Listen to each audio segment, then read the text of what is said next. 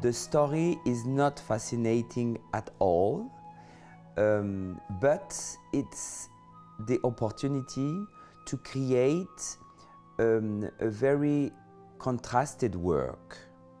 It means that the whole thing about this religious ceremony, after that the attack of the pirates, the bad guys, the lovers, it's really a great opportunity to express music which are really versatile and really full of color, etc. But I would say that the story is maybe the less interesting thing of the ballet.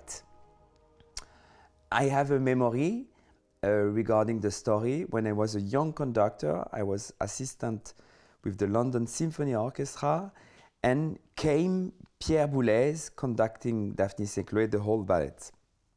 And at some point I said to him, but cher maître, why don't you ever in your work refer to the story of Daphnis? And he said to me, if they want to read it, they can read it. For me, it is not so interesting and exciting. And I have to say that I agree totally. And also, this story full of actions or full of very steady moments where you can build an amazing music. And for sure, to imagine how the ballet could be on the stage of the Théâtre du Châtelet.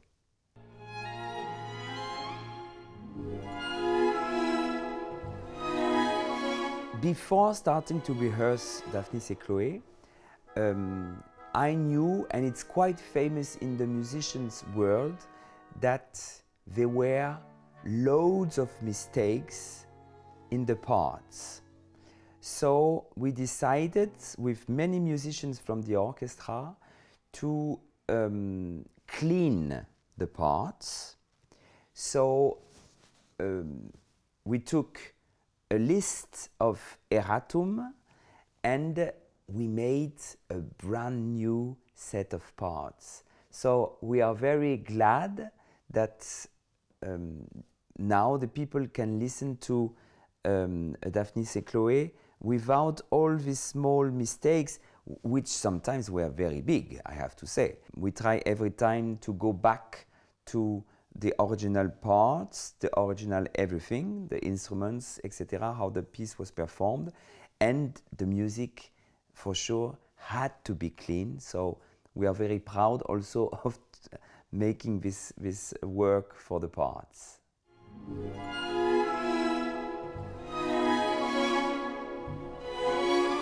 Unfortunately for his plan, the music survived alone, without the dance. And it was for Diaghilev a really tragedy. He couldn't understand that, and it was actually a fight between him and Stravinsky, especially for the Sacre du Printemps, because he was not happy at all that the music could be performed without the dance. So with Daphnis et Chloé by Maurice Ravel, it's a little bit the same. You can appreciate the music, you can experiment the music without a visual counterpoint, the ballet. You don't need to see specifically the dance, so you can experiment, listen to the music alone, and it works magically.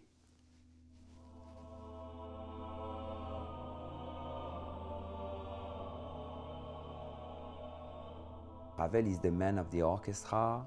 He's very known for being such an orchestrator and such a scientist of the orchestra.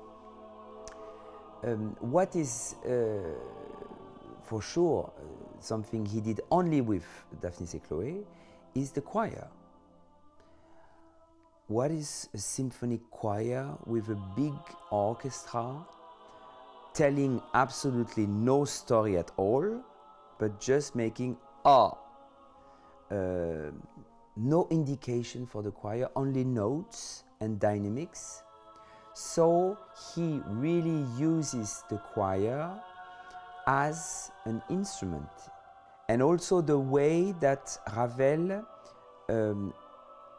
decided to put geographically the choir is something very special. He indicates the position of the choir, which is backstage, a little bit closer, much closer, in front, etc. And we did that also in the recording. We tried to do the exact indications of Maurice Ravel regarding the distance. And the Aedes choir is a remarkable group.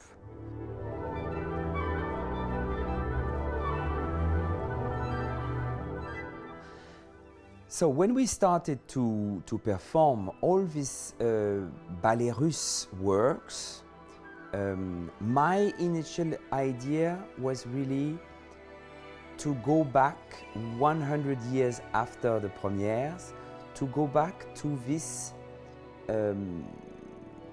first of all, these programs, what amazing richness in the programs, and also to go back to the original colors, because we all know, when we are interested in the instruments, we all know that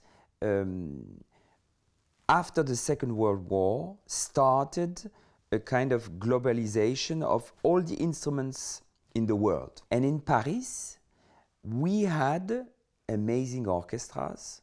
I would say that when I read all the letters, starting with Wagner until so many great musicians, we can have an idea of how the French orchestra were at the time. I think it was one of the best periods for the French orchestras at the time.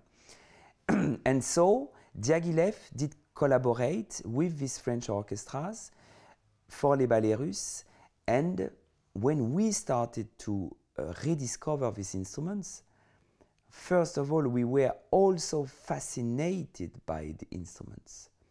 When you look at a trombone, when you look at what was a flute at the time, an oboe, a tuba, my God, it is so far from what we know today.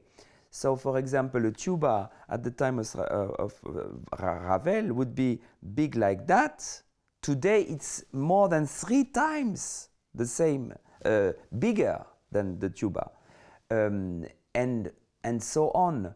How was the sound of all the strings section with the gut strings? How was how were the harps in the orchestra, the percussion, etc. So with Les Siècles, we really rediscovered all this fascinating orchestra, and our first experience was with Stravinsky. So we started to rediscover this magic world of sounds. And then suddenly, when we started with Ravel, Daphnis et Chloé, I thought, okay, I know how it sounds with Stravinsky, a bit with Debussy, but with Ravel, let's see how it works. And suddenly, we discovered, I think, a whole new aspect of this music. It's a very sensual music for sure, but suddenly with the period instruments, you had the experience of a magicness in the sound itself. So I think that it was, for us and for the audience when we played in concerts, something like a shock. This music with 100 musicians on stage can sound like something so sweet or so soft or so round, and also in the dynamic passages or very loud passages with such accurate articulation. The combinations of instruments are so specific and so new that when you use the right tools, suddenly you can taste the exact effect that the composer wanted to create. It's like cooking. When you use the right elements, makes the food amazing.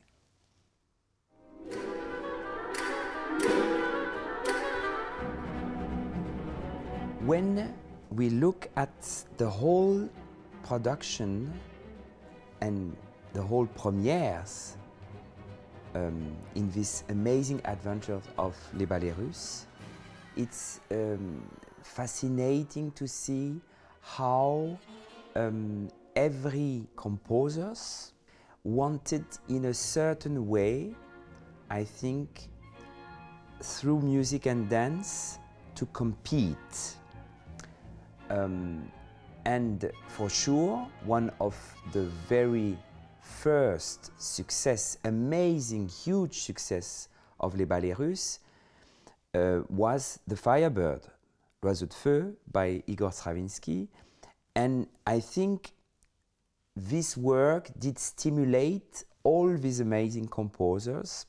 For sure, the subject, Daphnis and Chloé from the antique, and all this tradition that we have in France of ballet, opera, ballet lyrique with Jean-Philippe Rameau, or this comédie with dance with Jean-Baptiste Lully, and later on Gluck, and also in a certain way in Berlioz, you have a tradition of how the dance, the ballet with the music is combined. So this is also certainly thought by Ravel himself, that he's achieving a kind of apotheose from this French tradition of ballet music.